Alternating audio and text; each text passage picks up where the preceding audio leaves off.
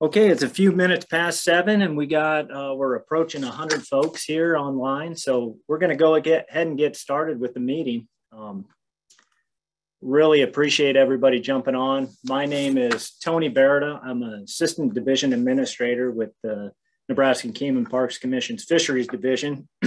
And we're really excited to provide some information for you tonight involving a lot of the things happening statewide and more in detail in the Southeast District.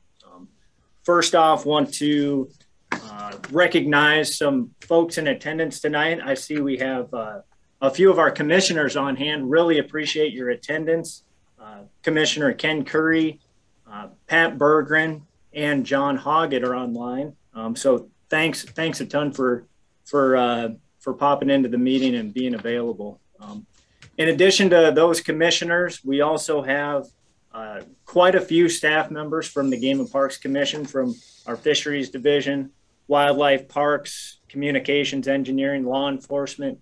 A lot of folks online attending tonight to provide a good experience, help answer questions for all of you out there. And then want to send a big shout out to a lot of the volunteers that help out at our different events, from Game and Parks expos to fishing clinics, family fishing nights, that sort of thing. Your guys' help is truly appreciated, and we couldn't do a lot of the programs we do without you. So with that, we'll go ahead and get started. See if this program will run for me here. So right off the bat, just want to show you a little bit about Zoom. I know a lot of people are fairly well versed in that, but just want folks to be aware of the different features. Want everybody to keep their microphones on mute, which is in the lower left-hand portion of your screen. I think we got most everybody on mute. And also, to help with bandwidth and for pictures and videos and audio to display very well, would like you to stop your video. By stopping your video, that can help out with those features. So if people could click on stop video, that would be helpful. Most of you have stop video, but there are a few out there that haven't. We want to look at the bottom portion of our screen for the chat window. The chat is where we're going to ask folks to type in their questions. As everybody's presenting information, it's a good thing that you can pop in there, type in your question at the time, and we will get to those questions as the program goes along. So that's a great feature. You'll be seeing some links pop in there, but make sure you use that to ask any questions or have any comments. And then also at the end of the presentation, if you do want to raise your hand or make a comment via audio, please use the reactions button and you can raise your hand and we can call on you that way as well.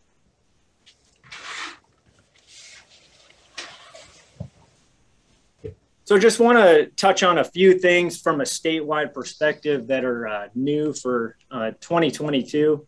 I hope everybody has had a chance to peruse the fishing guide. You can pick those up at all of our Game and Parks offices and a lot of our different permit vendors and bait shops. New for 2022, we have a couple different black bass regulations, as you can see here displayed. They are, there's one regulation that extended this no minimum length limit on smallmouth bass within the canal and reservoir system out in the western part of the state. And then we also have added a few minimum length limit black bass of 21 inches at a couple of our different water bodies, Bufflehead, WMA, as well as the David City ponds. We've removed the striped bass, white bass, and striped bass hybrid regulation from Wagon Train Reservoir. You'll be hearing about Wagon Train Reservoir coming up with a ongoing renovation and rehabilitation there. We've added Box Butte Reservoir to the one fish over 30 inches for channel catfish. We have made it illegal to possess striped bass hybrids, so your wipers, in Lake McConaughey at that portion of Lonergan Creek up to the highway.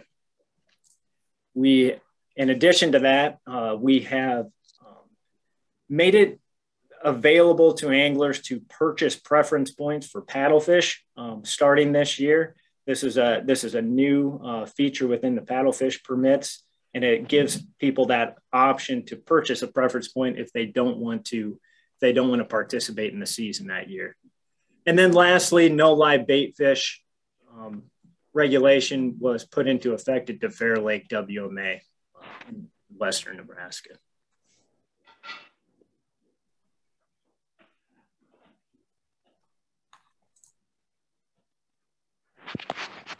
So I wanted to bring a really neat program and feature thing that we have going on in 2022. Back in 1997, we had a program that was implemented where we started charging $5 with every permit purchase for this aquatic habitat stamp. And back in 1997 and prior to that, we didn't really have a funding mechanism to conserve and enhance a lot of our aquatic resources, especially when it related to water quality and habitat.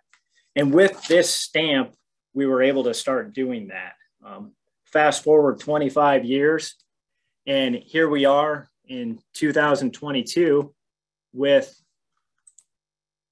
my program isn't working. In 2022, we are celebrating the 25-year anniversary of that program. It's been very impactful to a lot of anglers. If you've been out to a number of our water bodies that have taken on rehabilitation efforts, these water bodies are by far and away in better shape after these projects compared to what they are going into them. In addition to enhancing aquatic habitat, we also have features that really aid and enhance our aquatic or our angler access at these locations as well. And it's been a very, very impactful project or program to a lot of our anglers. And with that, I just want you to be aware, and you'll be hearing later in the program that we will be having a celebration event at kind of one of our marquee aquatic rehabilitation sites, Conestoga State Rec area, later in the summer, June 18th. And we're coining it a day at the lake, where we're going to have a lot of our different partners and volunteer groups and just people that want to promote the aquatic habitat program and angler access and just fishing in Nebraska in general. So invite you out to that event. So this just gives you a quick grasp of all of the breadth of this program, what we've been able to do in these 25 years. And as you can see, we have worked from one end of the state to the other, geographically spread, and have worked with numerous partners and collaborators on a lot of these different projects to improve aquatic habitat and angler access.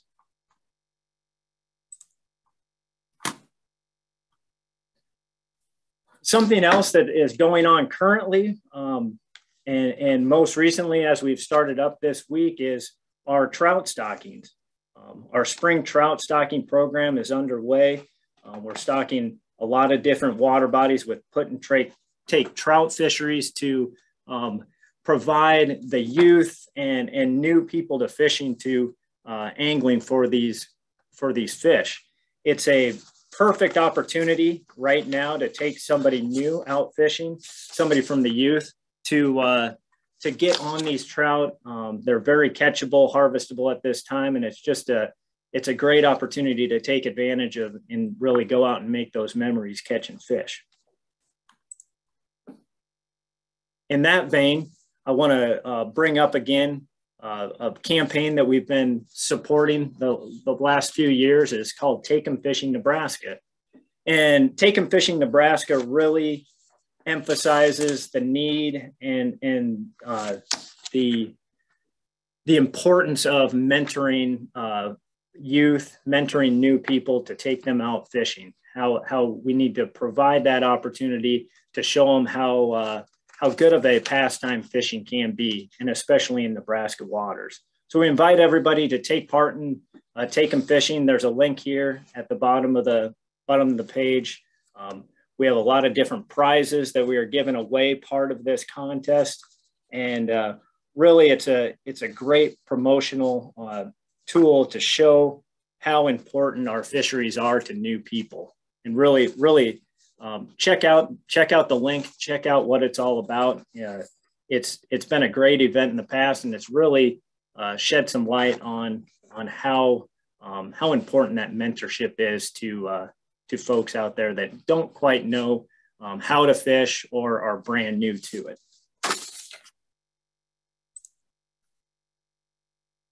And then lastly, another thing that is very current, things that are going on right now or will be going on, is we're starting to do some broodstock collections for a lot of our different fish species to start raising fish within our hatchery systems to eventually stock out into our water bodies.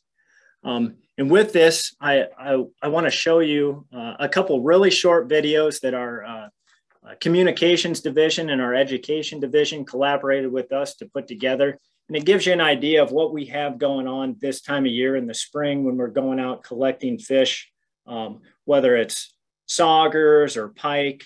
This video demonstrates some of our walleye collections, and hopefully it gives you an inside look into some of the things that we do to enhance our fisheries in the state.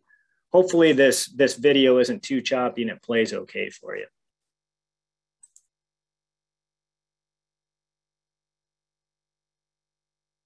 Aaron, you might have to play that for me.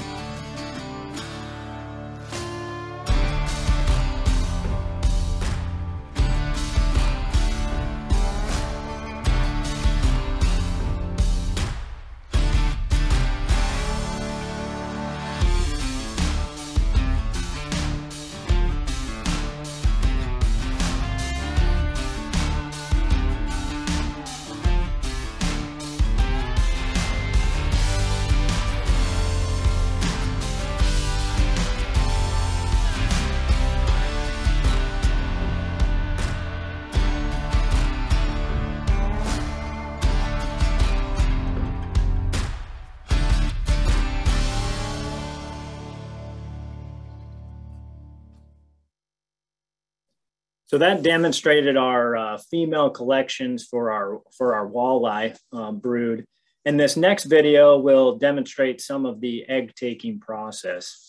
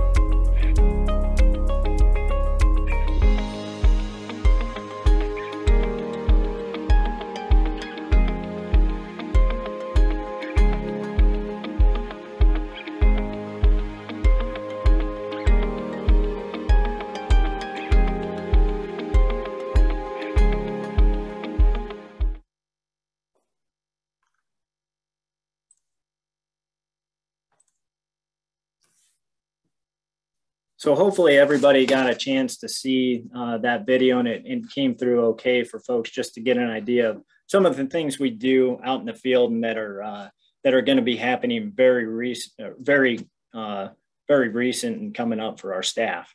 I want to remind everyone, obviously this is the Southeast District meeting, but we have meetings going on for the Southwest portion of the state, Northeast and Northwest as well. And we'll have Jordan Cott, he'll be posting a link in the chat box to provide registration links for those meetings as well. And those are upcoming this week too. So without further ado, I want to pass this thing on to our Southeast District staff, who will take over and give an update on all things going on in the Southeast part of Nebraska. Aaron Blank is the Southeast District Supervisor, and he will be providing that introduction. Yeah, so my name's Aaron Blank, Southeast District Supervisor. I just want to, before I start, I just want to kind of echo Tony's sentiments, just thank everybody for joining in. And, you know, I hope we can provide some really good information for you guys and answer questions that you have. I thank the commissioners for tuning in. And as Tony said, a lot of the volunteers, and you'll hear about some volunteer work that's going on in the Southeast District later on in this talk, but we rely heavily on our volunteers and anglers for a lot of different things. And this year is probably going to be more than what we have in the past. So just to get started, this is our district boundary. As you can see here, we cover the southeast part of the state. And although we only have 5% of the surface water in the state, we do encompass 65% of the state's population. So because of that, we're characterized on almost all of our lakes as high use. And as many of you know that fish around here, that's accurate. And we have the most regulated fisheries. And some of that has to do with the high abundance population, and also, you know, some of our smaller water bodies that we have in this part of the state. So altogether, we manage around 120 public water bodies in the southeast part. All of these are man-made reservoirs or sand pits. We have no natural lakes other than some oxbows that were created. That would be about the closest thing to a natural lake that we have in the district. I just want to touch, before we get into things, just touch on one major issue that we have and states across the nation have, and that's our aquatic invasive species. So in our district and everywhere, they can consist of a lot of different things: fish, plants, some different crayfish types, mussels. There's even aquatic invasive zooplankton that they deal with up north. In ours, the main things I want to talk about, the first one is white perch. If anybody fishes around here, I hope that you're acquainted with white perch and know the issues that they cause. White perch are native to the East Coast and been present in the district here for about 30 years. And it seems like every year we're starting to see these fish expand from lake to lake. And the problem they have is they're very good reproducers. They don't grow very fast because of that, and they become super abundant. Like if you fish out at Branched Oak and Pawnee, they become super abundant, and they're all typically small, so they don't have a lot of recreational value, but they compete with all of our other fish species in those reservoirs for food and cause a lot of problems on stocking issues. So if you catch any white perch, you can't transport them away live. You can't even have them in possession live in your boat. So if you're going to keep them, I'd encourage that. If they're big enough, they do make good table fare, but they got to be dead as soon as they're in your possession. Another one that we deal with, and again, everybody I'm sure is aware of it, is zebra mussels. So we do have zebra mussels in Nebraska. Right now, current locations are in the Missouri River, off at the base lake at Offutt Air Force Base. And we had a positive veliger sample, which is a small zebra mussel, the larvae, that was collected by Iowa and Carter Lake. We haven't noticed or saw any adults, and we haven't sampled any more veligers there. But it is another thing we're still going to be monitoring. But everybody knows the issues with zebra mussels. You don't want them if you don't have them. The causes they can have on infrastructure, such as our dam gates and boat ramps, and even into your boat motors, you want to be aware of them. One that we battle probably the most, and is probably a little underrated in our part of the state, is our vegetation aquatic invasive species. So here on the top, you can see curly leaf pondweed, and on the bottom right, Eurasian water milfoil. these are becoming more and more present at our lakes. The curly leaf pondweed, you'll notice at a variety of lakes early in the spring. It starts growing in January and even into February.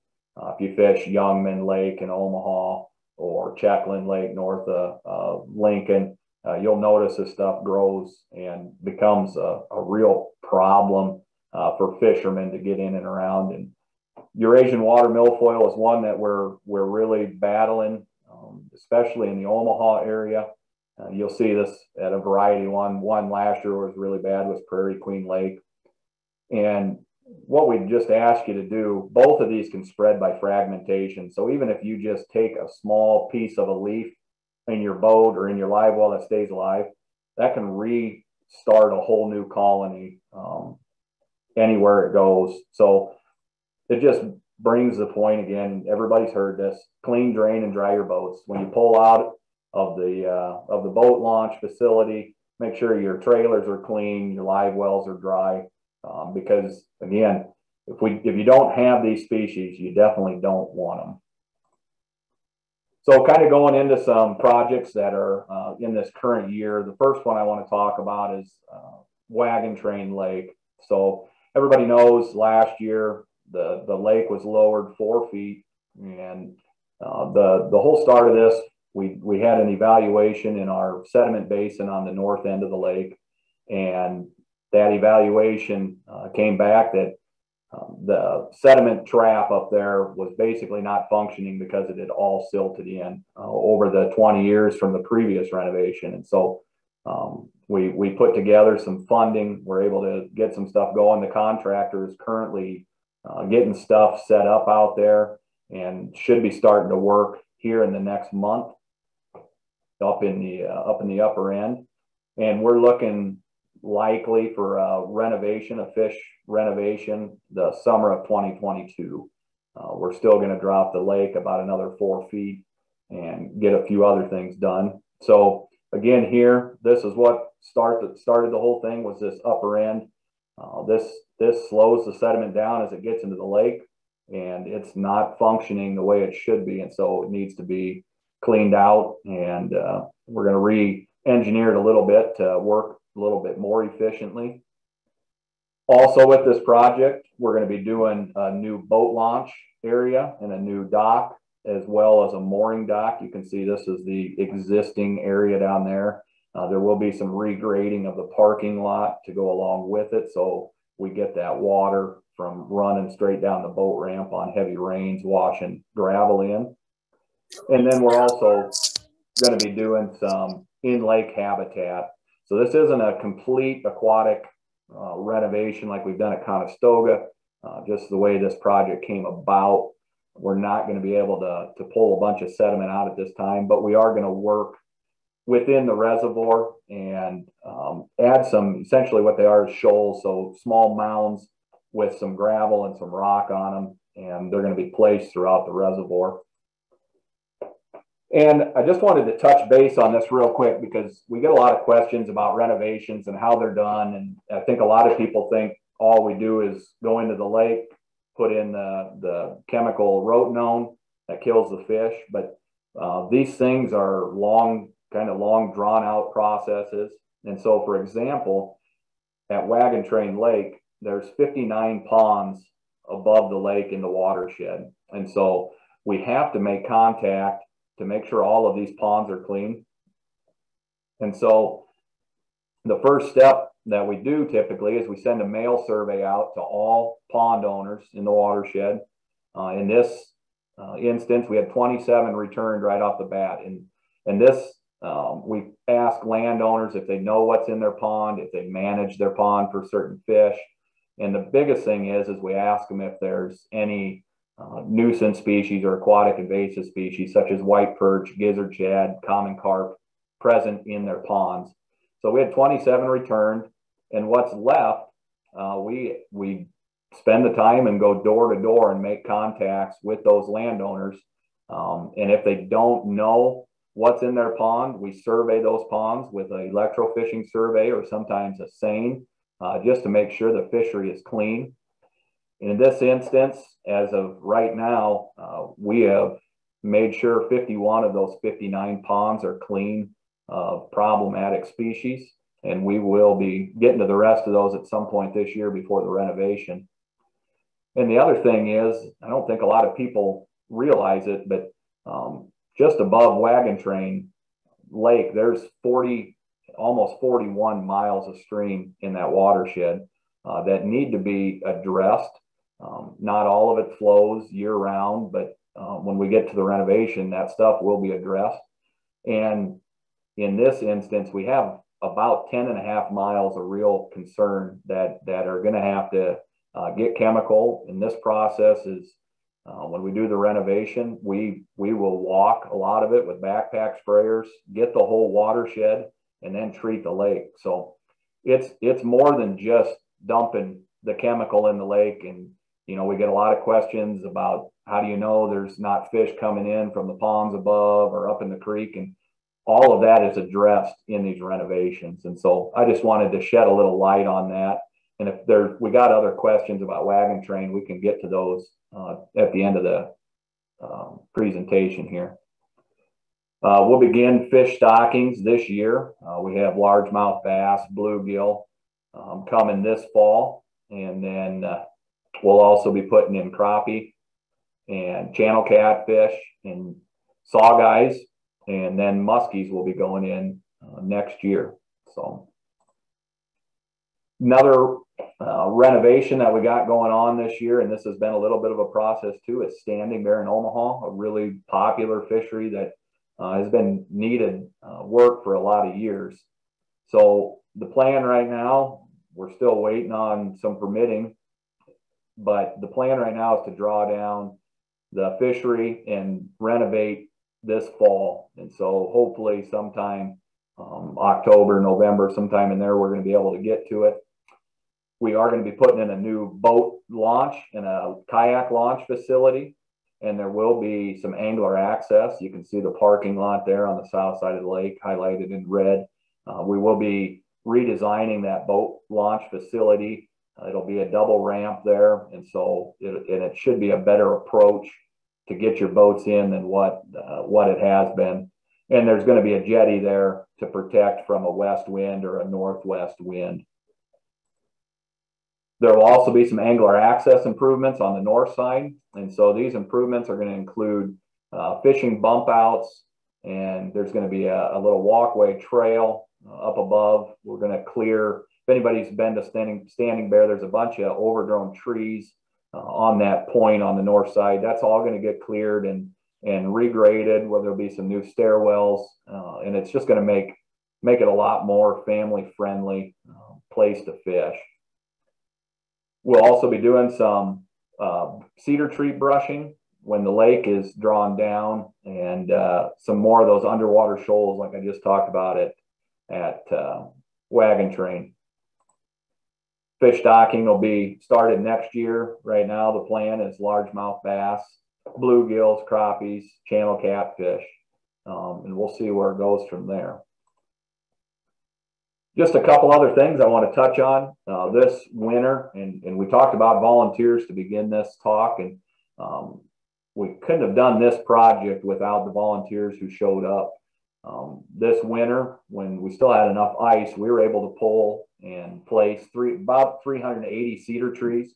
You can see the areas in red highlight the areas where these trees were placed, and they were set anywhere from 2 to 3 feet of water all the way out to about 10 feet of water. I know once the ice went away this spring, we were able to get out there, and a lot of those trees are completely underwater. So they should be in 10 feet of water or so. So we got some shallow water and some deeper water habitat.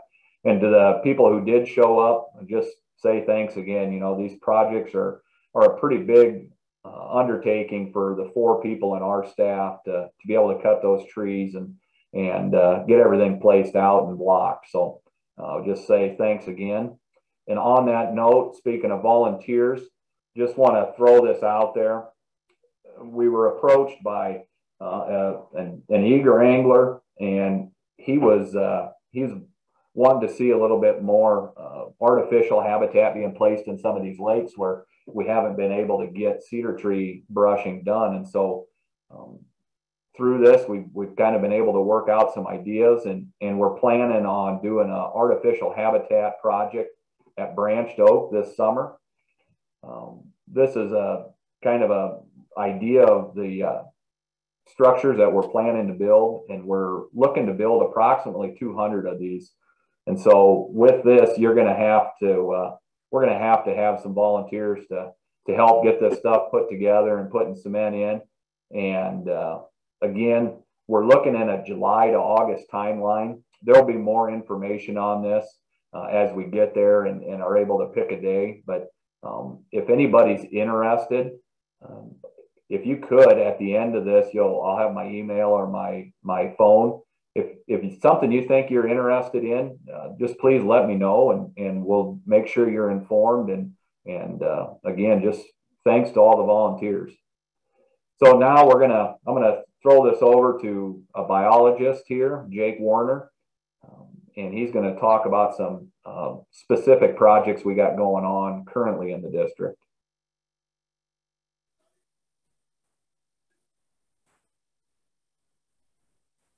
So, as Aaron said, my name's Jake Warner. I'm a fisheries biologist here, and I'll be going over a few of our special projects we've been covering in the Southeast District, starting with our Northern Pike projects.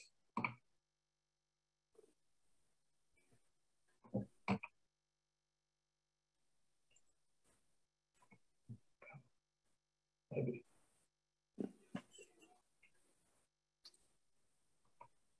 There we go. So our Northern Pike projects are in Lake Wanahoo and Flanagan Lake.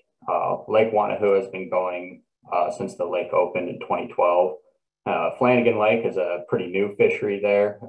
It opened just recently. Fish have been in there since 2018. So that one's pretty young, and we're excited to see how it develops.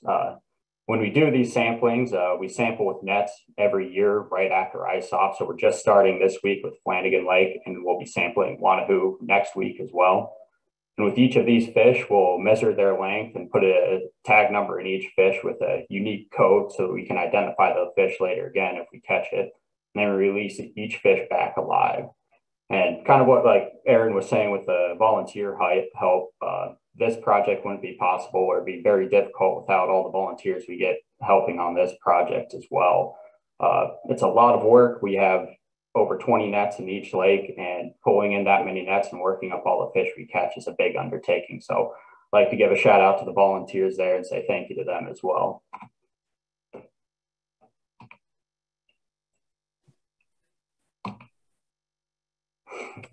So the Lake Wanahoo project, looking at total catches since the project began in 2012, we have captured a total of a little over 7,000 northern pike and have tagged about 2,800 of them.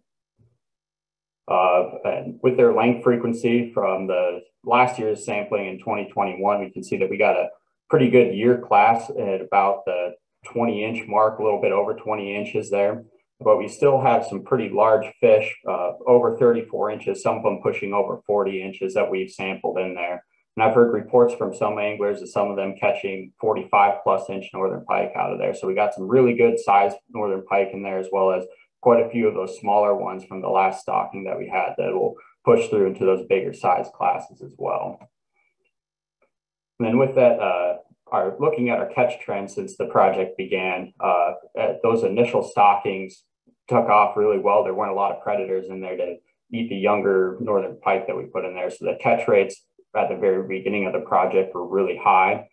And then they kind of leveled off to around 4 to 5 fish per net. That seems to be about the average that we get. With every once in a while, we get a much better year like we did in 2019, where for some reason we were able to catch a lot of fish, but we seem to be stable at right around 4 to 5 fish per net at Wanahoo. Moving on to Flanagan Lake, our total catches since this project began in 2021, once again, a lot younger of a project. We captured 126 individuals or total fish last year and put 113 tags in. Looking at the length frequency distribution of these fish, we got a lot, once again, in that 20-inch range. some getting up to over 30 inches, which is pretty awesome. Seeing how this lake is, or this fishery is pretty young, seeing those fish pushing over 36 inches in this short period of time is pretty encouraging. Like I said, we're pretty excited about this fishery and the potential that it could have of producing trophy-sized northern pike. And then we'll move on to the blue catfish project. But before I do it, just want to say quick reminder for the northern pike in Wanahoo and Flanagan, there is still a catch and release regulation out there. So just remember that if you go out fishing for them. Now I'll move on to our blue catfish projects. But before I do, I also want to kind of go over how you can identify blue catfish from channel catfish. These are two species that can be easily confused. One good way is if we look at the channel catfish on the left, most channel catfish, especially when they're younger, will have spots throughout them, whereas blue catfish are devoid of all of those spots. And sometimes, you get channel catfish that don't have a lot of spots on them, and it can still be kind of hard to tell to differentiate between the two species. So the next best way is to look at the anal fin of these two fishes. So if we look at the anal fin of the channel catfish, you can see it's more rounded, whereas the blue catfish will be really straight. So if you fan out that anal fin and it's really straight across the back, that's a really good indication that we got a blue channel or a blue catfish. And so this picture is one of our fisheries staff holding up a couple of blue catfish here. And we can see that anal fin on those blue catfish are incredibly straight, whereas once again, those channel catfish are going to be more round. So if you're unsure of what kind of catfish you're catching, this is a good way to differentiate between those two species. So for stocking of blue catfish in our district, we have done branched oak and Pawnee in the recent years. And you can see here that stocking of blue catfish in our district seems somewhat sporadic. And that's mainly because we don't have a brood of blue catfish in Nebraska. We have to trade for these fish with other states. So it's not guaranteed that we're going to get blue catfish every year. So when we do get blue catfish, we try to divvy them out to the waters throughout Nebraska that want these fish. Last year, we were able to get some blue catfish, and we put about 3,700 into Pawnee and just under 8,000 into branched oak. And next year, hopefully, if we get blue catfish in 2022, which we're scheduled to, we'll be stocking them into Zurinsky. And we chose Zurinsky because it does have gizzard shad in it, so that has a good. So we're hoping that the blue catfish will have a good forage base of those gizzard shad that are already in there. So moving on to branched oak and Pawnee, when we sample these lakes, we sample them once a month, June through September of every summer. We'll measure and weigh each fish that we catch, and then we'll release them back live into the lake. I just want to touch that our regulation for blue catfish on these two lakes is 1 fish per day with 2 in possession. So the blue catfish that we put into Pawnee, that 2015 stocking was the last one that we did aside from the stocking that we did in 2021. We've been able to evaluate this stocking. We got good recruitment from it. And it seems that we get about 2 inches of growth per year from these blue catfish in there since we were able to sample them in 2016, which is really good growth. And we're pretty excited about how this fishery is going to develop. And we're excited that we were able to get blue catfish again to put in there this year. The ones we put in there this year were about 4 inches. So we'll be looking to evaluate their recruitment and their growth in the next few years. Now we're moving on to Big Elk and Portal Lake, which are in La Vista in southwest Omaha. You can see these two lakes are just west of Prairie Queen there. Big Elk got to full pool in 2021. Portal Lake is still filling up. And we stock these with smallmouth bass and yellow perch, and we're managing them for those fish only. The regulations on these lakes are smallmouth bass. You can catch 2 fish per day with a 12-inch max, and yellow perch are 5 fish per day, and there's no live bait fish on these lakes. These lakes were stocked last year, so we will be conducting our first fish surveys this spring. Some of you may know that we did renovate 2 rivers, Lake 5, the trout lake, last year to get rid of a bunch of the rough fish that came in from the flooding in 2019. And before we renovated it, we did electrofish it to try to catch all the smallmouth that were in there and move them into Big Elk and Portal Lake, so that any of the surviving fish that were in there are now moved into Big Elk and Portal.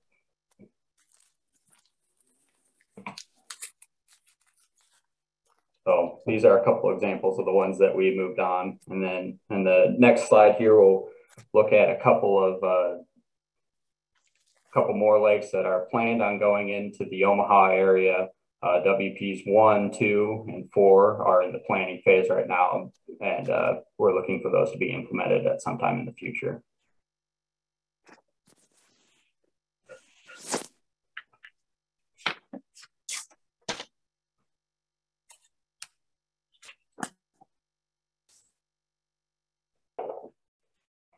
Okay, I'll take the next section here. So my name is Matthew Perry, and I'm also a fisheries biologist here, stationed in the Southeast District of Nebraska, currently out of Lincoln. And so some of the stuff I'm going to be going through here with everybody is some of our standard survey results from 2021.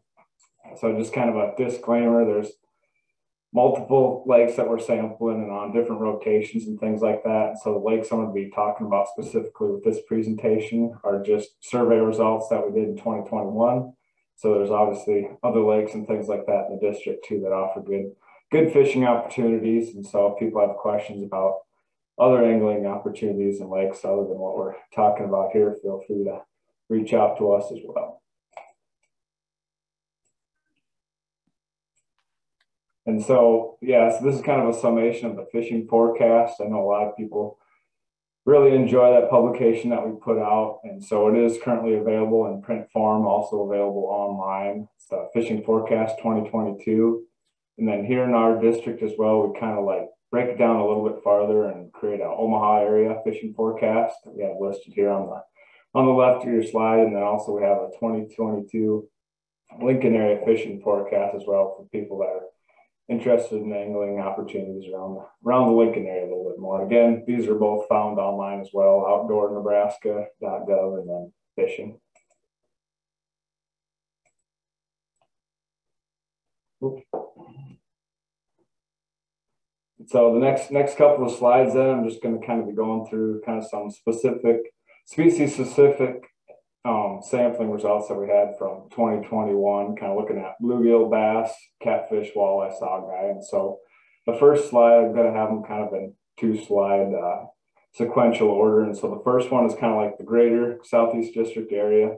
And then the second slide for the certain species is going to focus more on some of our Omaha metro area fishing. So as you can see from this, just as far as abundance go, Stagecoach had our highest abundances of bluegill in 2021 in our trap net sampling with over 120 per trap net. So high abundances, and as you can see, pretty large proportion of that population is in that 6 to 8 inch range as well. And so getting close to those sizes where anglers are more apt to angle for them, catch them, things like that, and take them home for harvest.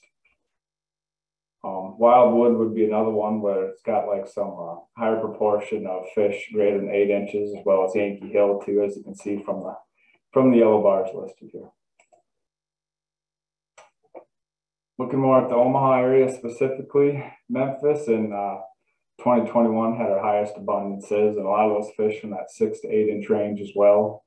Louisville was second highest, Louisville 3 there at the Louisville State Recreation area that we have. So high abundance as well for anglers looking for opportunities, to take the family out or just to go and have a fun time catching a lot of bluegill of various sizes. Those would be good lakes to target as well. Walnut Creek, it's got a good population of bluegill as well, and some of those are greater proportion of those over 8 inches as well for people angling for some of those larger bluegills.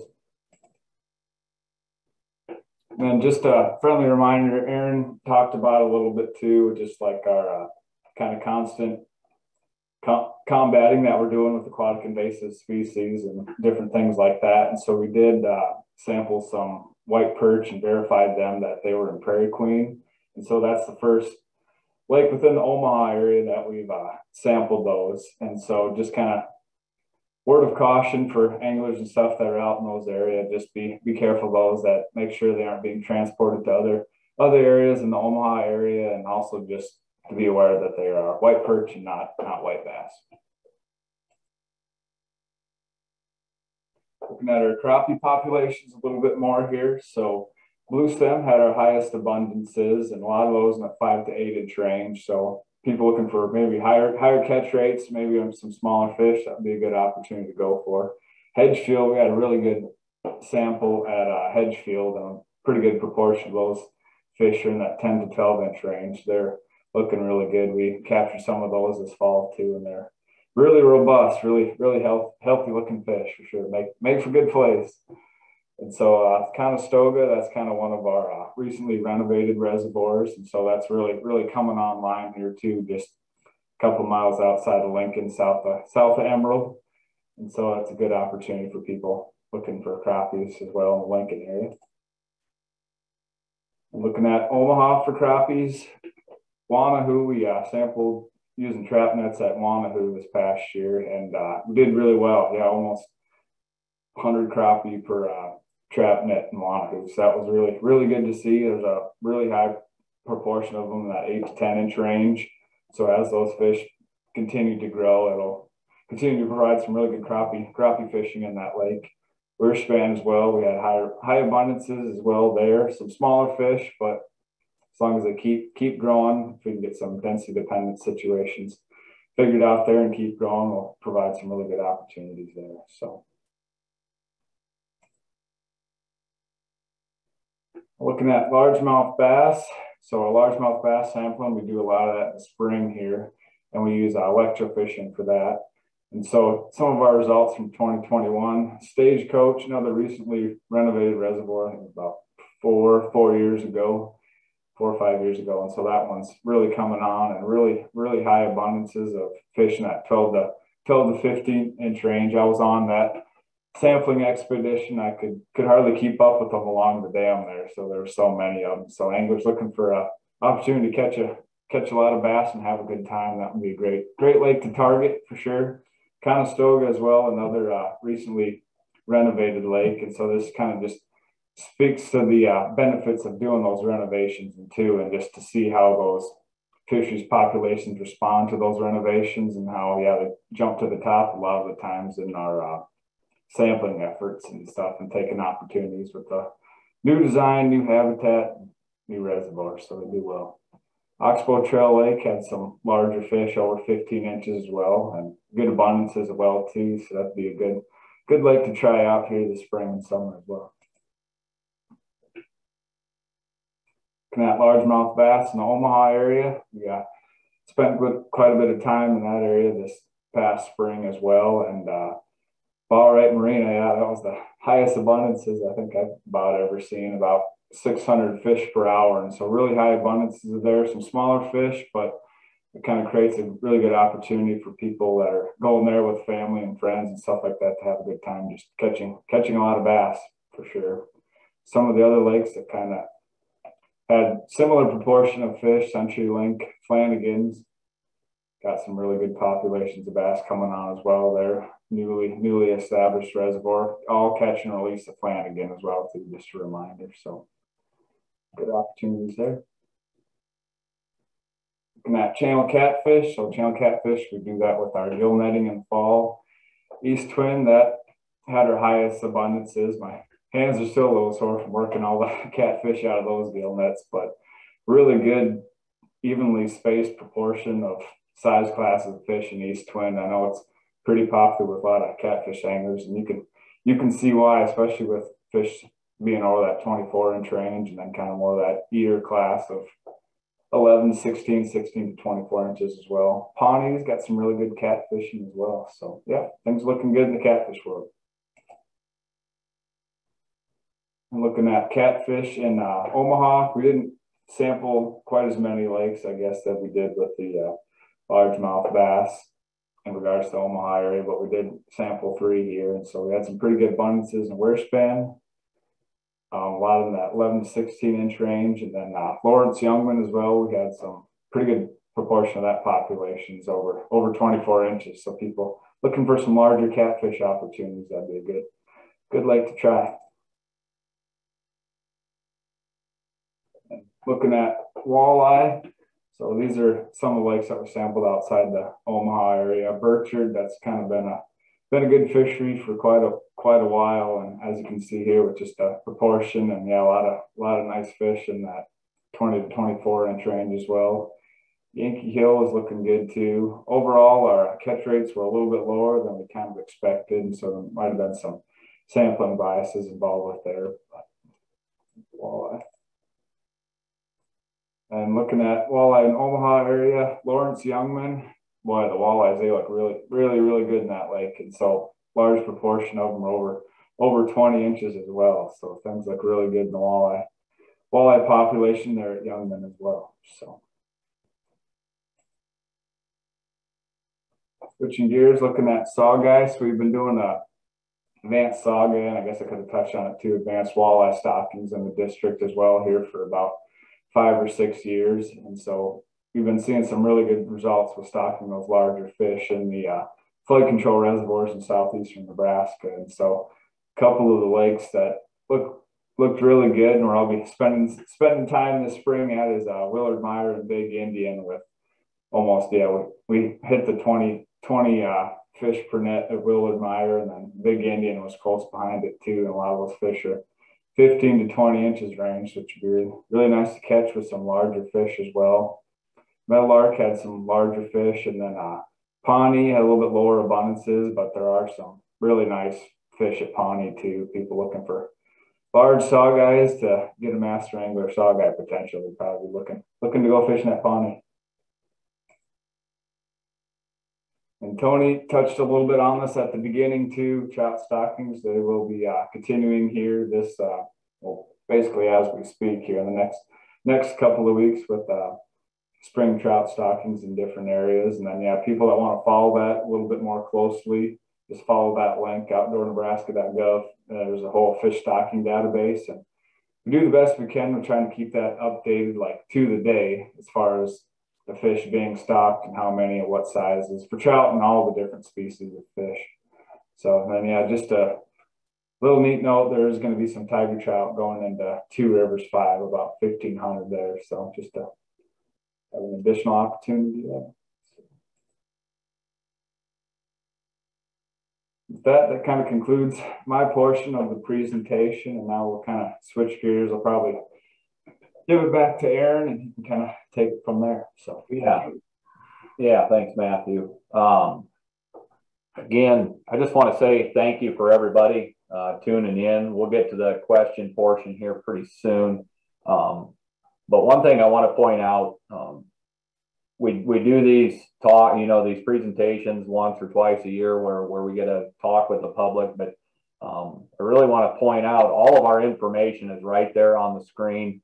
You can get my information right out of the fishing guide too for the Southeast District. But if you guys ever have questions or need information on something, give one of us a call. We're always around to help out. That's what we do, and it's our job to help our anglers out with whatever information they request. So with that, I just want to say, you've seen Jake talk and you've seen Matthew talk, and you're probably wondering, Jensen over here on the right. Jensen just started about 2 weeks ago, and so I didn't really want to have to put him through too much pain on doing a public presentation right away. But Jensen, if you want to hop on and just introduce yourself and give a little talk about yourself, that'd be great. Yeah, absolutely. Thank you, Aaron. Hi, everybody. I'm Jensen Lebsock. I'm originally from Lincoln, Nebraska, born and raised. I did my undergraduate study at UNL, majored in fisheries and wildlife there. And then I went to grad school in Western Illinois. And I did some Asian carp work while I was in Illinois. Was a large river fisheries biologist there.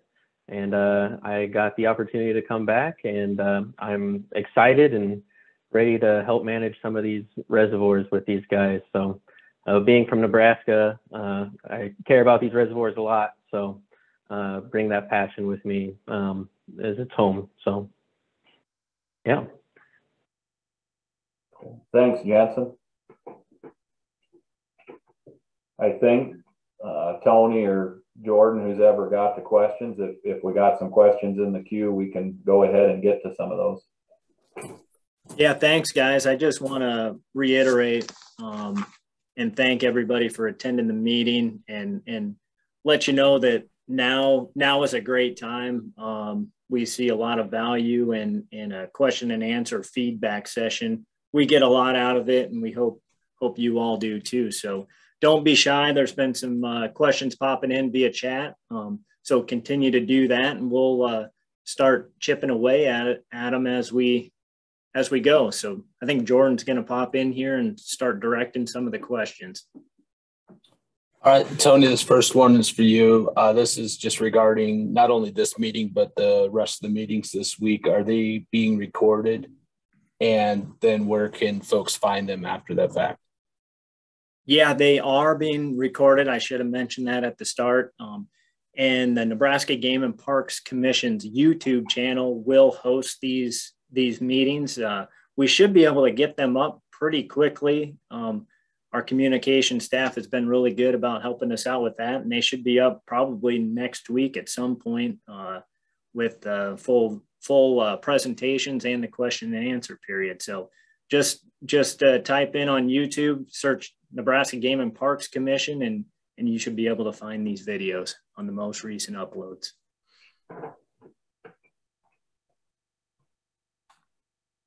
Thanks, Aaron. Can you talk about how the walleye population is doing out at Lake Wanahoo? Yeah, so I see another thing on the chat. Wanahoo wasn't surveyed this year. And I'll explain why. We started these advanced fingerlings stockings in 2015, and we did a 5-year evaluation on those stockings. And so once we got past 5 years, we're switching our lakes because it's quite a task. Between the sawguys and the walleyes, there's around 24 or 25 reservoirs, and so we're starting to do it now where we're going to hit half of them 1 year, half of the other. And Wanahoo wasn't surveyed this year. However, the previous year we started to see a little uptick in that walleye population. We will be out there this fall, but everything that I've heard and seen, the walleye fishing this spring and even this summer was as good as it's been for a while. And we're going to start to see, my guess and intuition is we're going to start to see that start to turn and maybe turn into a walleye lake a little more than it has. Anybody who fishes it has noticed it's different than it was fishing 6-7 years ago, and we've had a lot of different variables, and one of those is common carp getting in there and changing the structure on our vegetation, and our water quality's degraded a little bit, and it probably lends itself a little bit more to our walleyes, and so we'll continue to monitor it. But right now, I knew of a bunch of people that went out there fishing, and I've seen quite a bit online, guys doing pretty well out there. So look forward to the fishing forecast next year, and that'll be our gill net samples from this year. Kind of sticking with Wanahoo, has there been any thought of putting a slot limit both on walleye and crappie out there? Not really, no. I'll start with the crappies.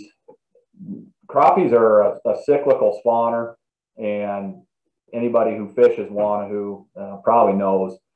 But what we get is these big year classes about every third year, and those year classes, because there's so many fish, growth is sometimes can be pretty slow until we start getting to a size when anglers start taking them out of there.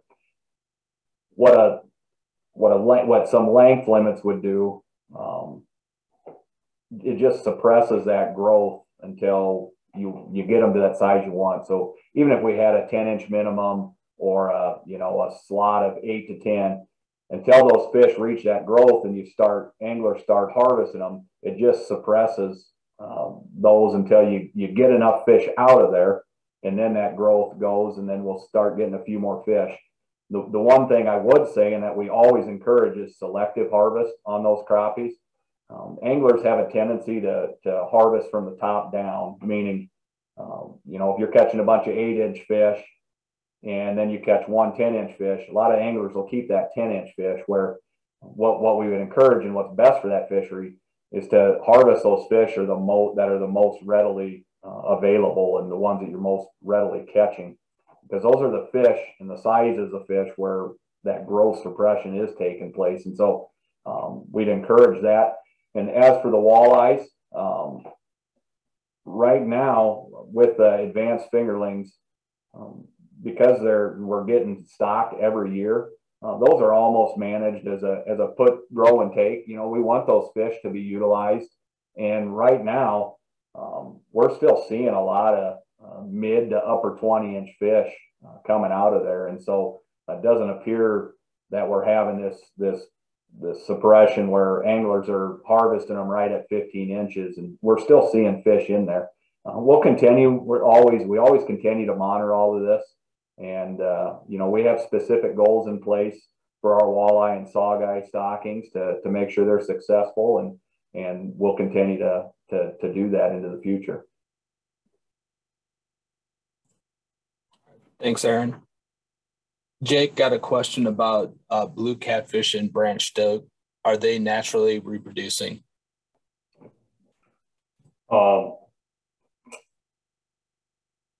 We have seen some cases where we do see some small, like really small juveniles, probably young of the year.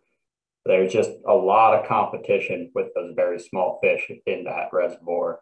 What we don't see is recruitment from those really small, young of the year juvenile stages into other year classes. This year, I think we saw one fish that was maybe 8 inches long out of all the blue cats that we were able to capture out there. So if there is reproduction going on in the reservoir, recruitment from that reproduction is very limited. There's been some work done in Texas looking at kind of what factors go into having successfully reproducing and recruiting populations of blue cat. And what they found is size of the reservoir can be one of the best predictors on whether that reproduction will be successful. And what they also found is the minimum size of those reservoirs needs to be about 5,000 surface acres. So, and branch stoke and Pawnee, it's not impossible that we could get some natural recruitment out there, but we think stocking right now is the best way to keep bolstering those populations. And just to add on to it, Jordan, before we go on to the next question, I've been out there, and Jordan, who's taken the questions, has been out there as a biologist for a lot of years. And Jake is right on. Every once in a while, we'll see some small 2 to 3 inch fish, and it's still a rarity to see those. But we've never seen those fish being recruited to our electrofishing gear, ones that wouldn't fit a stocking. And a lot of it probably comes down to is just the severe competition that all young year fish go through in there, with both the gizzard shad and the white perch. We've seen the same thing on channel catfish. Somewhere in the last 6 years, we did an evaluation out there looking at our stocking contribution of channel catfish compared to the naturally recruited.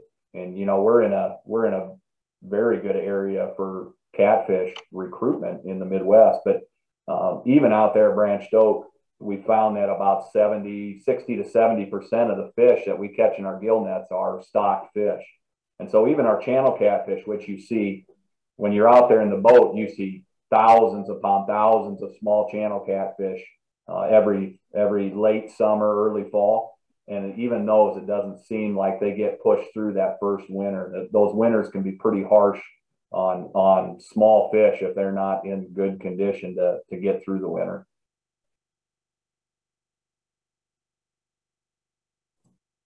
Thanks, guys. Dean, this one's for you. couple questions about if anglers want to donate funds for either restocking or to help maintain or improve conditions out there, how should folks go about doing that? We've had that in the past with some of our angling groups, such as Muskies Inc., donated money for minnows for feeding the muskie when we're raising them in the hatcheries. And if they just contact us here in the main office in Lincoln, we can work with them to how they want the money to go, and then work with our budget fiscal department to make sure that we can appropriate those funds in the appropriate locations.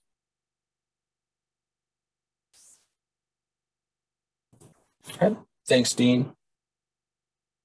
This one could go to either Aaron or Matthew. How are the wipers doing in Zarinsky?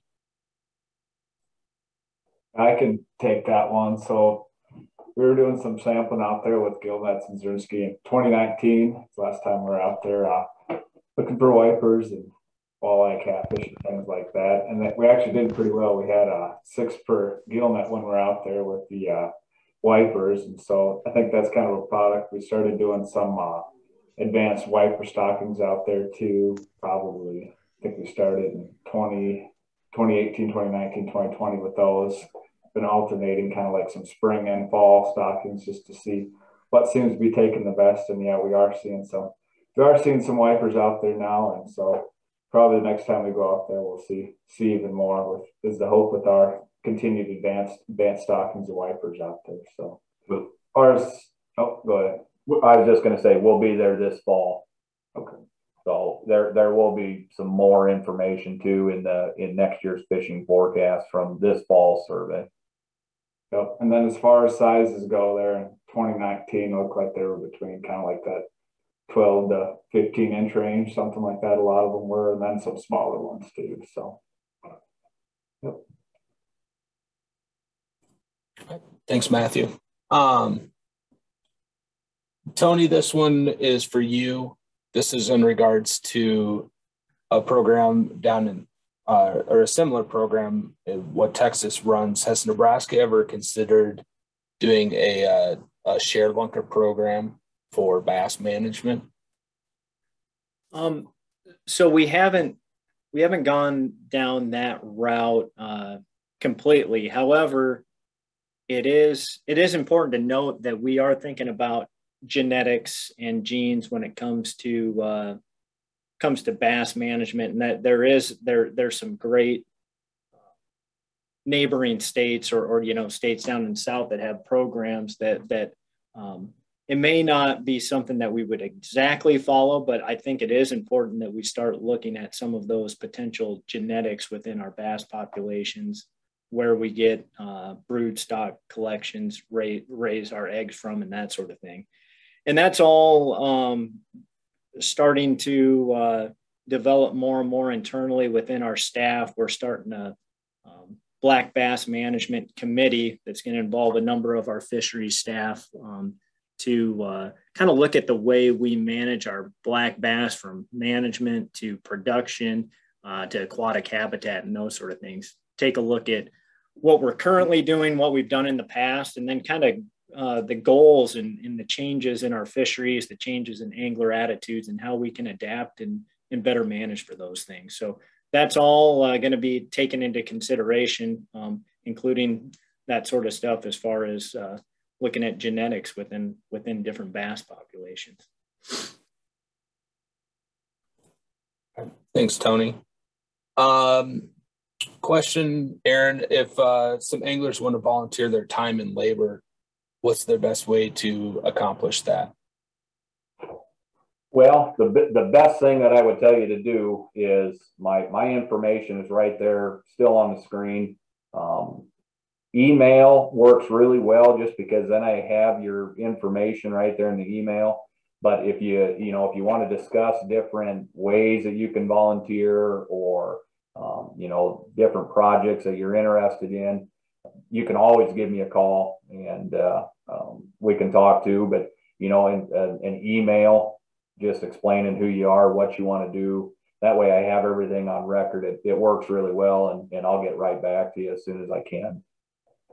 And there's going to be I think here in the future, there's going to be opportunities that we'll see how this one goes this summer, and it's something I'd like to see a little bit more of. So. All right. So speaking of those opportunities, so you talked about the wagon train, cedar brushing, and the artificial stuff going into branch oak. Are there any other plans for man-made type brushing events at other lakes outside of those two that you know of that are coming up? Yeah. So there's one that I've been approached about at Weirspan Lake in Omaha.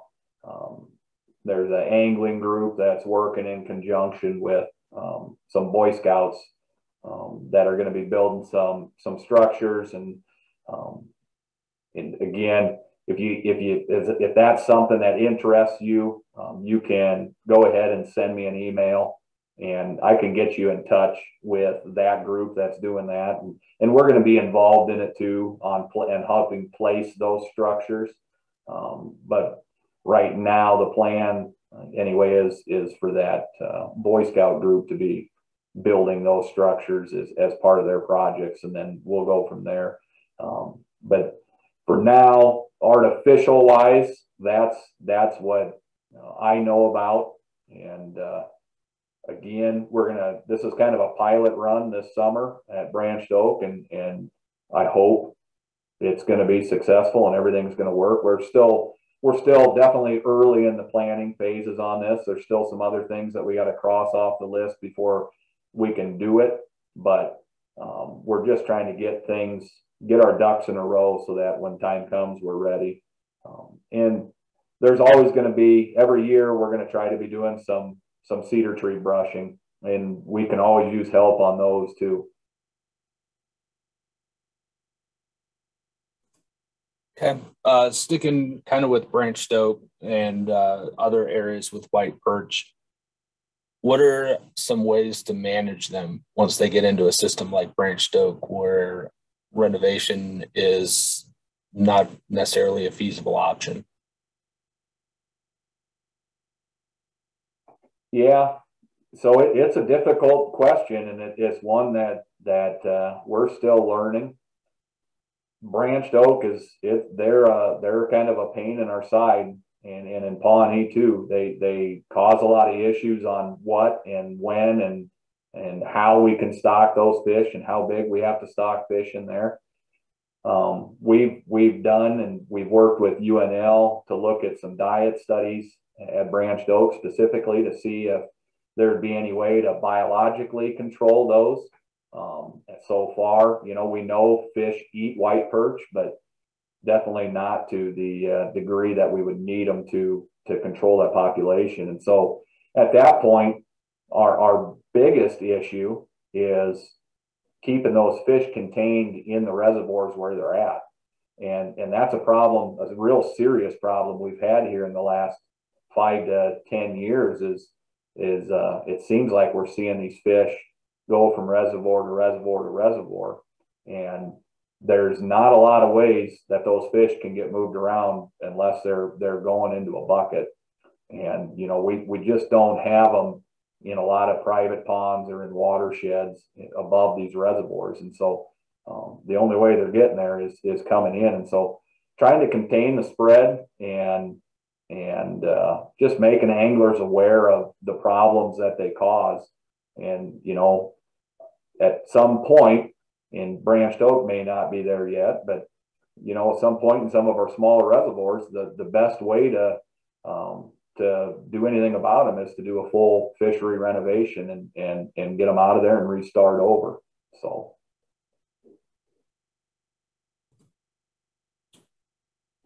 Kind of along those same lines, is there a chance that cast nets will ever be allowed in eastern Nebraska with some sort of restrictive rules? At this time, we have no plans to open that up. And, as a fisherman, I understand the concern and why people want it. I've also been witness to the people who haven't done it the correct way. And our law enforcement can attest to some of this too. Is it's kind of the same thing where just the one bad apple. But to be honest, it takes one person to make a mistake, and it can end up costing a $2 or $3 million renovation if those fish are moved into a new reservoir where they're not currently there. And so right now there's no plans, at least on my end, that we'll be allowing it anytime soon. So okay, let's talk about Portal and Big Elk. Jake, you want to talk about how long you think it'll take the smallmouth and yellow perch to reach decent size? So this fall on NEFCA, a guy posted a picture of some of the smallmouth he's catching out of there. And best we could tell, they were already pushing 7 inches or so. Just pretty awesome growth considering they're stocked at 3 to 4. So catchable ones might be getting in there in the next 2 years or so. For the yellow perch, it's hard to say right now. Like I said, we'll be evaluating it in the next few weeks, and that'll give us a better idea on kind of what their growth is looking like in there and when that should lead to some inferences on when we'll see some harvestable size fish in there. And then can you also touch on the question asked about Portal and Big Elk, but just on our new reservoirs in general, why we allow harvest right off the bat as opposing to keep them catch and release for a certain amount of years, either Jake or Aaron? Well, the biggest thing with Big Elk and Portal that is maybe a little bit different. So one, I just want to start out by saying something that's very important to know about Big Elk and Portal is, and the reason that they have what they have in them is because we can contain what's in that watershed. So up above in those watersheds, there's no other ponds present with any bluegills or largemouth bass. So as long as we can keep that contamination of bluegills and largemouth bass to avoid that competition between species, we think we can be successful. And we think that the smallmouth bass, as long as there's no competition with largemouth bass, are going to have a natural recruitment. And that's something we will be monitoring. And every year for the next 5 years, we'll be out there sampling.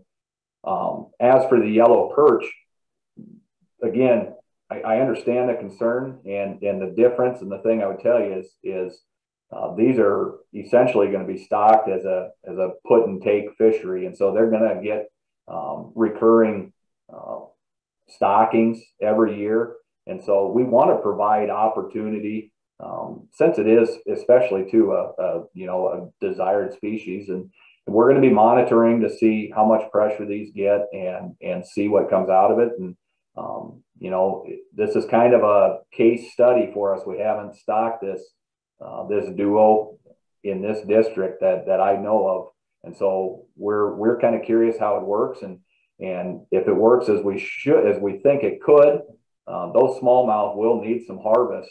Although we're afraid we might get a little too high a density when we want to manage that smallmouth population for some larger fish, not just a high density.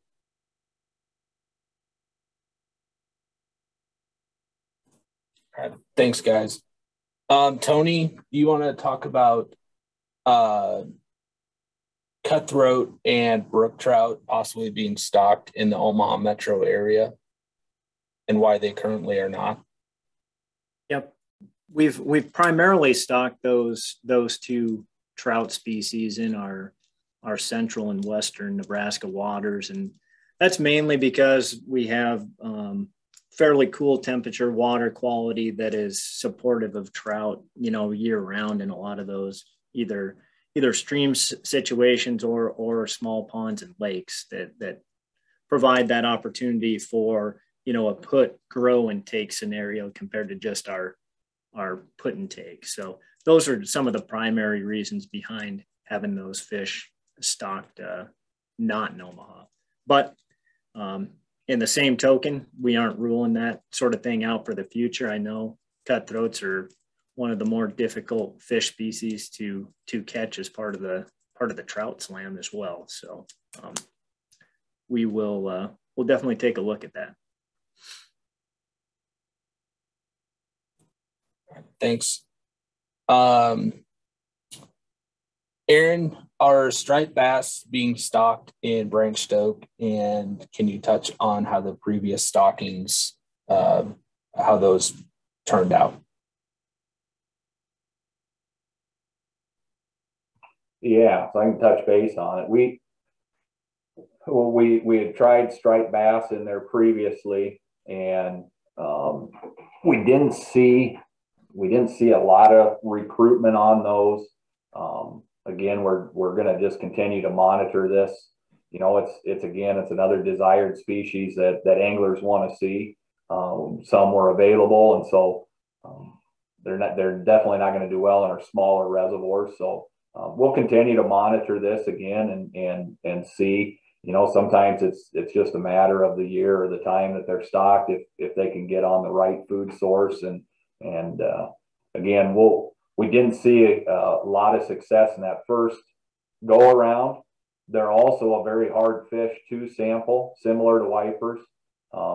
They're a little bit streaky, I guess, in your catch rates, you could say, where sometimes you get the net set in the right spot and the school goes through, but a lot of those times too, you just miss them. And so they are a hard fish to sample, but we'll be out at Branched Oak, like always, quite a bit this year and in the upcoming years, and we'll be looking for them. I don't know, Tony, if you have anything else you wanted to add on to that or not.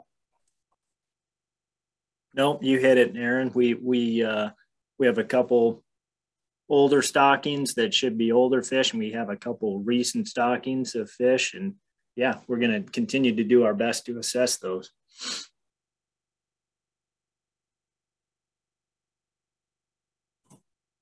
This one is kind of for Aaron and Tony. What are your feelings as far as the advancement in fishing electronics and how that relates to potential increase in catch rates? And how does that relate back to fish management? Yep, this is a pretty hot topic in the fisheries world. Obviously, not only in Nebraska, but throughout the Midwest and really the nation, is how are these improved technologies going to affect fish populations for the future, and can we sustain this sort of potential harvest? And one of those things, you know, we continue to preach, and Aaron mentioned it earlier, and we hope folks continue to be conservation minded as far as selective harvest and harvesting those fish in the populations that you plan to eat, and obviously not taking more than you can. We're still really in this infancy of a lot of the major technologies like live scopes, live imaging, and there's still a lot of questions to be had just as far as how impactful or how much our catch rate's going to be improved. Real recent study done by some of our neighbors down in Kansas provided some insights into really the catch rates between folks that used a live imaging sort of sonar compared to non. Maybe provided slightly higher catch rates, but they weren't really significantly higher to be impactful on populations. That was in a very brief study that was done, but it did provide some insights in as far as maybe their impact isn't as big as it could be. However, like I said, infancy study, a lot of things going on that we're going to continue to keep our eyes on. Obviously, it's going to be hard to limit that technology or ban it. It's already out there. So what we will likely have to do is adjust, potentially in the future bag limits, size limits, those sort of things to help spread out this harvest compared to, you know, the old adage, 90% of the fish gets caught and harvested by 10% of the population. Aaron, you can add on. I know you're fairly in tune with the live imaging world as well. Yeah, the one thing I would say that is maybe a concern too, that it's definitely something in the back of our head is, you know, the further north that you get, the slower growth rates and the slower growing seasons. And so, you know, impacts to fisheries can change based off of that too. It's something that we're keeping in mind. And I have fished with the live imaging, and it's definitely an advantage. And so, you know, going forward, as Tony said, it's something we're going to be keeping an eye on. And as always, technology is always advancing. And you know, I can remember 10 years ago when site imaging came out, and you thought, geez, this is the best thing ever. You know, it's going to help us find all these fish, and it just continues to get better and better. And so this is something that, you know, it's not specific to Nebraska, and I would imagine there's going to be a lot of scientific work done on the effects on catch rates of live imaging and whatever comes next here in the future. And so we'll be sure that we're versed in it and plan accordingly. All right, thanks, guys. Kind of in terms of growth rates, Tony, can you talk about F1 hybrid largemouth bass and how they might work out in Nebraska, and specifically how Kansas has started stocking some of those and how they might turn out here in our neck of the woods? It's hard to completely have much confidence in speculating how they would do here in Nebraska.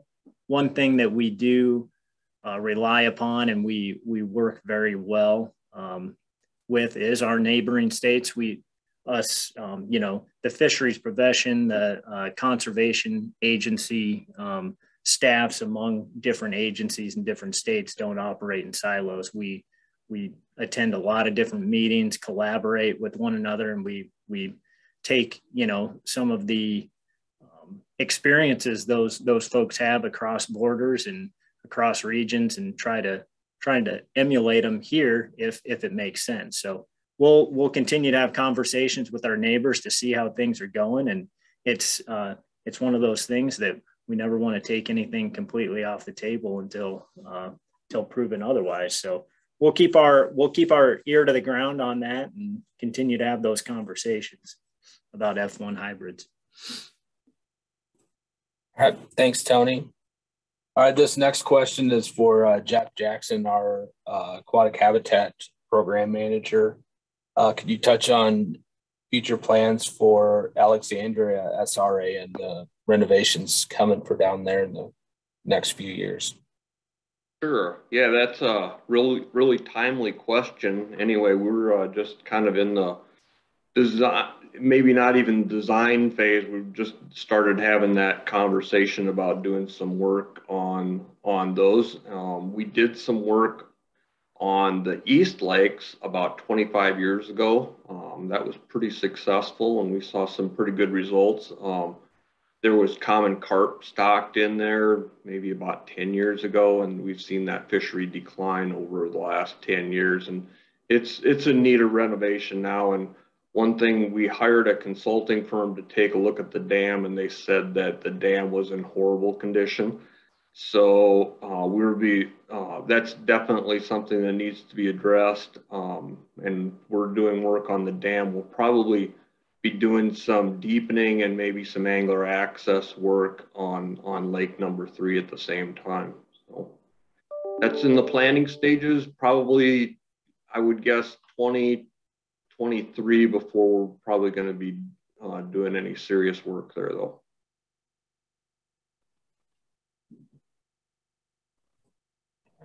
Thanks, Jeff. Aaron, Can you talk about predator fish management at Branch Stoke and why almost all the large predators are catch and release except for blue catfish, and if there's any plans to potentially change that moving forward? Yeah, yep. You know, right now I would say I guess there's nothing on the table or in the planning phase. I would say it's never off the table if we would ever see you know, a bunch of big blue catfish coming out of there. Currently, you know, we're very conservative on our blue cat regs, where you can only have one fish a day, and they're a tough fish to catch, you know, in general too. And so it's not like a channel catfish or something like this.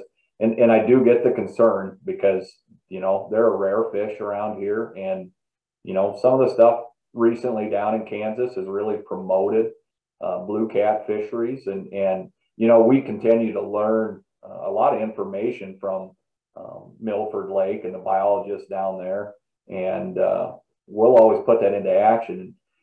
I think one thing that's important to note is you know, hopefully we're going to be finding a little bit more stable source for our stockings of blue catfish in the future.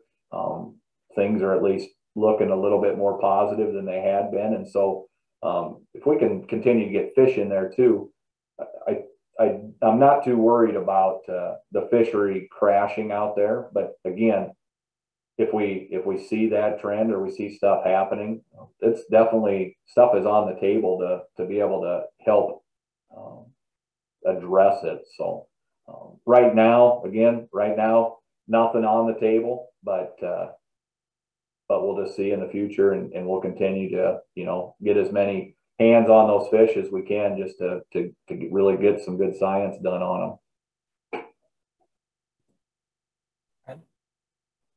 them. Almost last question, I think. Can you talk about muskie, both tiger and purebred muskie stocking in Omaha, both where they're currently stocked and any future stocking plans that you guys have? Yeah, so right now in Omaha currently we have our muskies at Zorinsky, and they'll be getting it here. I don't know, Matthew, if you got the current list up with you, but we'll be stocking them into Zorinsky. Looks like we'll be putting 510 of them into there. Yeah, and we have them on the list for this year at Cunningham Lake. So that's the plan now. And in the Lincoln area, we'll have Timber Point. We have tiger muskies at Conestoga, and Wagon Train is also planned to get fierce train muskies in the future after the renovation.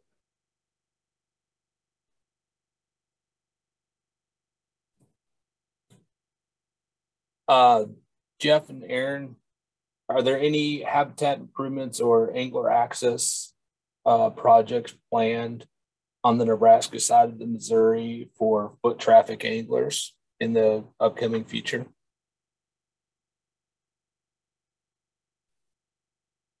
I can probably chime in a little bit on that, but right now we do not have any plans for doing any shoreline access on the Missouri River. I wouldn't want to rule it out in the future, but at this point, we don't have anything on the drawing board for that.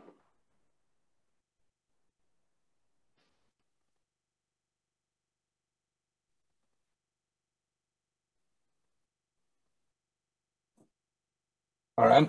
And then, Tony, if you could just touch on the largemouth bass management group that's going to be taking place again, and how that's going to happen, and what you envision for that.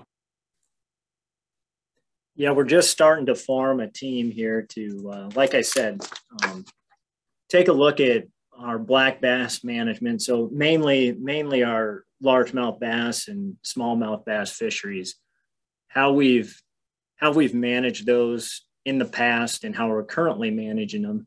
not only from a stocking standpoint, but also from regulations and habitat manipulation, habitat enhancements, those sort of things standpoint. Take a look at all these different facets of the fishery and what we've been doing in the past and currently, and how we can look forward towards different goals. You know, a lot of our anglers are starting to change as far as different mindsets, conservation minded, some of them trophy oriented, others obviously harvest oriented. And so we're trying to do our best to look at uniqueness of fisheries to best manage for black bass on a statewide level. So that means, do we need individual water body goals that are different than some of the regional approaches? And so we're going to do our best to form a team and really delve into this topic. And, you know, as Aaron pointed out and the crew pointed out earlier, these public and private partnerships with our staff and these angler groups doing habitat projects and doing other things to help enhance our fisheries are going to be part of that. I can see them being more and more important and part of some of the recommendations that come out of that committee. So we're really looking forward to kind of getting this process rolling and seeing where it goes in the future. So you'll be hearing from us about it, and we'll definitely be getting angler and constituent input for this process. So thanks for the questions out there about it, and appreciate people being interested.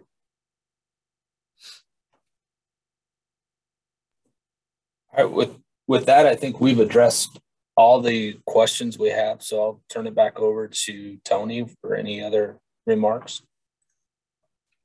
Yeah, I just want to once again reiterate and thank everybody that's stuck on this long. It's been a long meeting, but as you can tell, with a bunch of fisheries folks that do this for a living, with a lot of people that are very passionate about it and that are anglers themselves, we could talk about this stuff for hours upon hours. And like Aaron said, their contact information is right there. They're more than willing and able to chat with you at any point in time to help make your guys' and gals' fishing experiences better. So appreciate everybody attending. Also want to turn it over to Dean Rosenthal, our Fisheries Division Administrator, to give him the opportunity for any last comments as well. I just want to take the opportunity to thank the Southeast crew and Tony and Jordan to a great job. A lot of good input, a lot of good questions. Great job in the presentation and answering the questions. We've got a great team here, and really appreciate our commissioners being able to join us on this as far as the ones that we're able to, and just thank everybody for attending, and we'll be doing another meeting tomorrow night for the Northeast. And so we'll just keep moving ahead on these things. And if you have any input or any questions, please contact the Southeast crew or any of us here in the main office. Thanks again for attending, guys. Appreciate it.